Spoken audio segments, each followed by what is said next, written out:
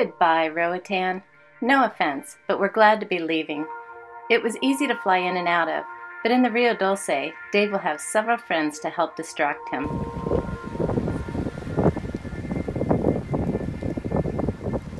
The wind cooperated and the seas were relatively calm. We chose a great day to sail away.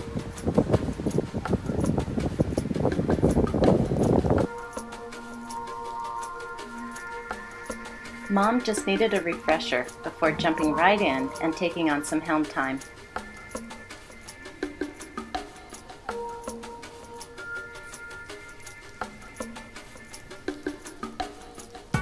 It took most of the day to check out of Roatan, so the sunset came quickly. And it was a beautiful one.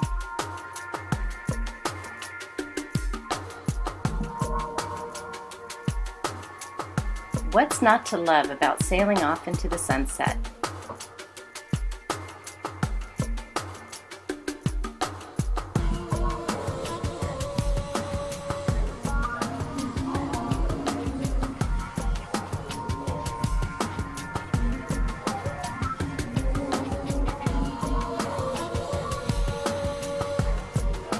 Livin Life seems so big to us until we're out in the middle of the ocean.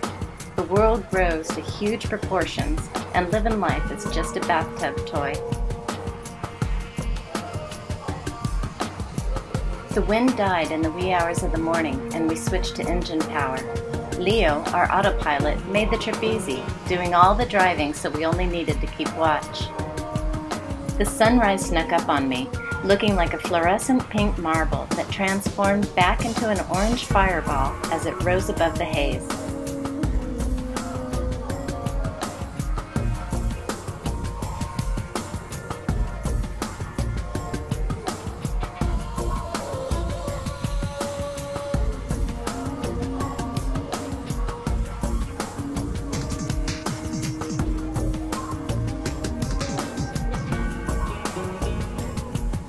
Leo never once fell asleep at the wheel through the night.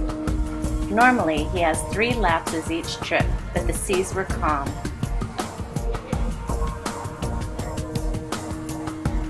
There's that fireball. Good morning, world.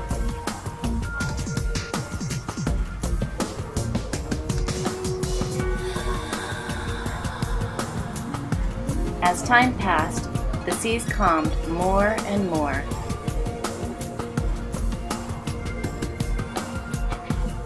This beauty rested for a few hours before flying away. I have never seen the Caribbean sea so calm.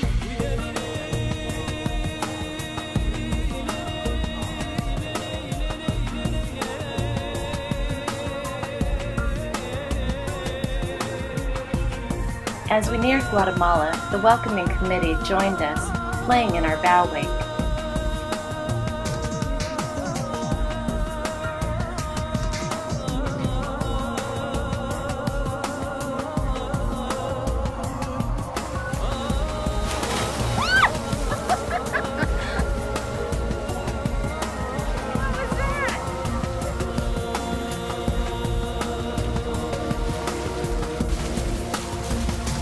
I always worry about running over the dolphins, but their favorite spot is right at the bow. Of course, they swim way faster than we can go.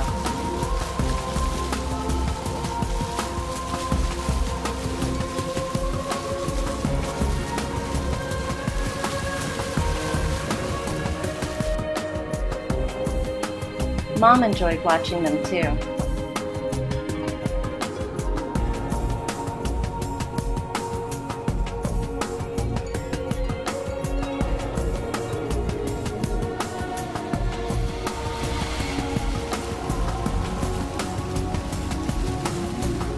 You can see them looking up at you.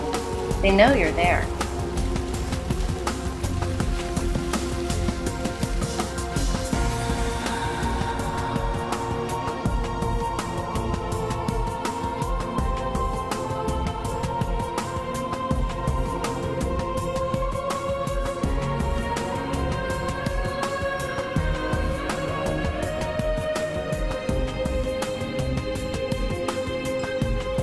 Man ho! As sunset loomed, we entered the bay at Tres Puntas, Guatemala.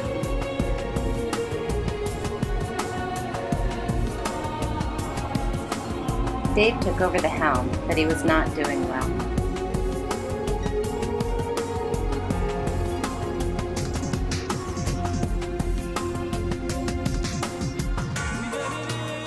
I prepared to anchor.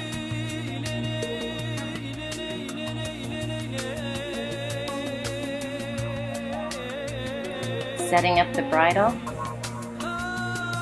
and readying the windlass remote.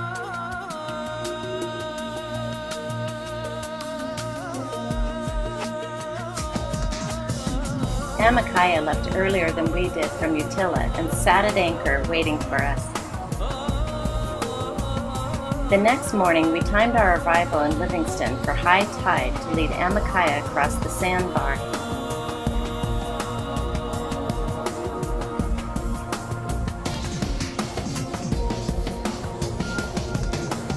After checking into Guatemala, it was time to go up the Rio Dulce.